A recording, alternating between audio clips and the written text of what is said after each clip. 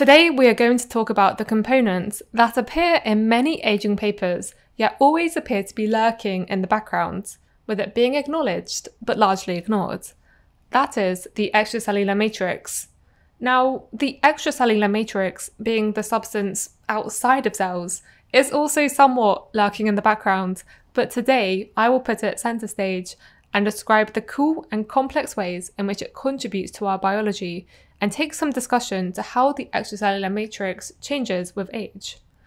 So I've told you in several videos prior how amazing, important and crazy cells are, but before we even knew cells existed, we knew about the structural components that gave tissues their shape and strength.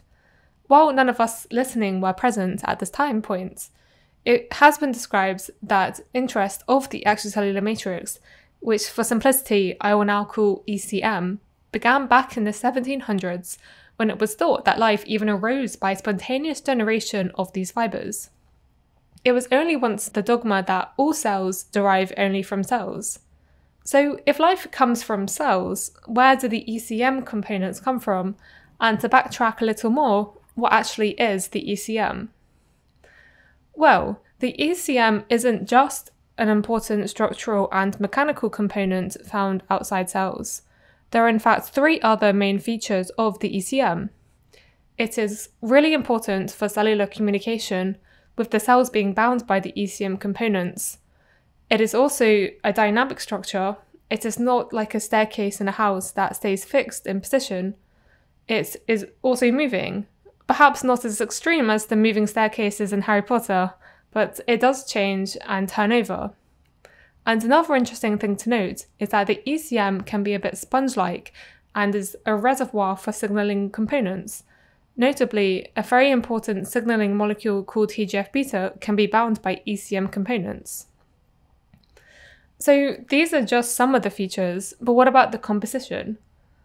Well, if you think about the ECM, most likely you think about collagen. And great, that's correct. Collagen is important for the ECM, but there isn't just one collagen, there are many different types of collagen, and there are also many different types of ECM proteins. And which proteins are found where depends not only on which tissue you're looking at, but on which type of ECM structures. To make it simple, there are two main types of ECM structures. There is the matrix-like, called the interstitial matrix ECM, and then there is the basement membrane. The latter, a thin sheet-like structure that is very useful for compartmentalizing tissues and for providing a surface for which cells can bind onto. So, to form these different structures, different proteins are required, and to avoid overcomplication, you can find collagen type 1 proteins in the interstitial matrix and collagen type 4 proteins in the basement membrane. But where does the ECM come from? Well, collagens and these ECM proteins are, proteins, and therefore are made by cells and then secreted and somehow formed into these most beautiful architectures. So they come from the cell. But since the cell can interact with these ECM proteins, there is actually quite a nice little dynamic reciprocity occurring. The cell influences the ECM, and the ECM influences the cells. The cell to ECM direction is slightly easier to understand, given that cells make the ECM and can somehow shape it. But how would the ECM control the cell? Well, this question is not new. In fact, there was a review article with this name that came out in 1981. I have cherry-picked just a few examples that I've actually read about below here. Firstly, the ECM can influence the cell's replicative capacity. Cells grown on a plastic dish will keep on growing until they run out of space. But if you put those same cells into a collagen matrix, the cell proliferation quickly stops. Another interesting example is how the ECM seems to restrain activity of immune cells, particularly this paper that describes how the ECM limits the innate immune cells, the natural killer cells. Now, one thing I haven't told you here is why these responses happen. Of course, one can speculate, but I think the main message to take from it is that the ECM is actually quite influential and definitely deserves more attention. So given that I study aging, what is known about ECM aging? Aha, well yes, this is somewhat what I'm trying to find out.